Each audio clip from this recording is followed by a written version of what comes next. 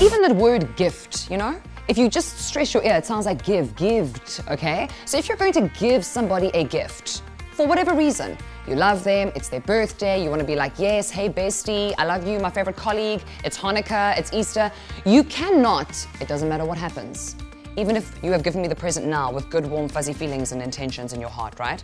Even if it's 2 seconds later and I do something to upset you, I unfriend you on Facebook, I don't follow you back on Instagram, I steal your dog, I use your credit card illegally. Don't do that, that's not actually a good thing to do. You may not ask for that present back. It is not appropriate, okay? Like once a gift is given with good intentions, it no longer belongs to you. You will never, ever, ever be able to get that thing back. It's over. I mean, how can you even ask that? So inappropriate. Who is your mother? No friend. No. That Wonder Woman figurine is mine. See what I say?